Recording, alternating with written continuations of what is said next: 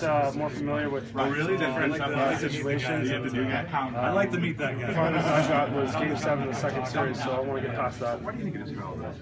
A lot of the other series. We were just talking with Gustav about the deeper you get into a series, the more the intensity ramps up. Is that something as a player you kind of enjoy, the kind of grudge? He called it a grudge factor, was his words. Absolutely.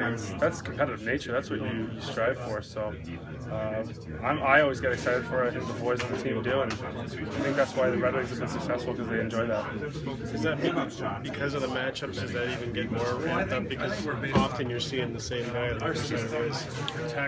Yes and no. I mean, you see anybody, you want to just outplay them.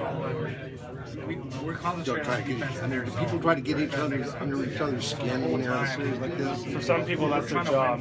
So, but for some people, they just try to make sure that they beat you on every play. If you look at Pavel, he's not trying to get under your skin. He's just trying to out-compete you, outplay you the whole entire game. Play that well. It's just another way of getting under your skin, huh? I guess I'll get under your skin if you keep losing. Henrik said yesterday if they watch practice, they'd never vote Pavel for the lead thing. I agree. Yeah, that's all I can say.